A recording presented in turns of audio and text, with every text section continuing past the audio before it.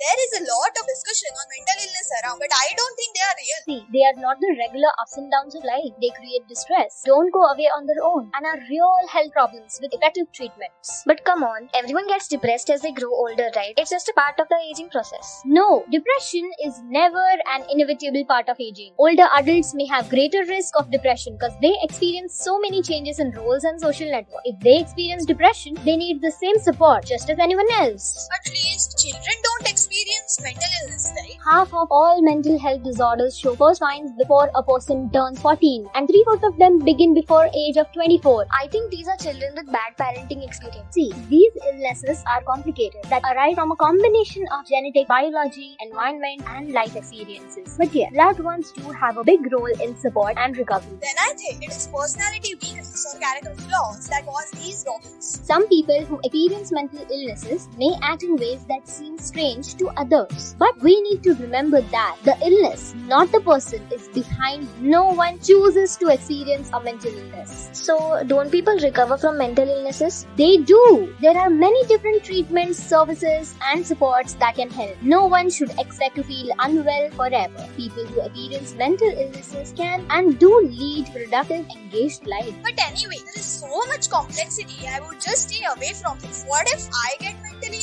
ill? Not at all. Psychiatric disorders are medical conditions which are a result of an imbalance in the neurotransmitters. They can be genetically passed on, but are in no way contagious. Yes, I have learned a lesson today. Mental health is very important. I will encourage my friends not to let anyone feel ashamed of it. It is okay to be not okay sometimes and reach out for help. Thanks, Serene. I promise to care for my friends and family members, and I will try to ensure that they don't feel alone.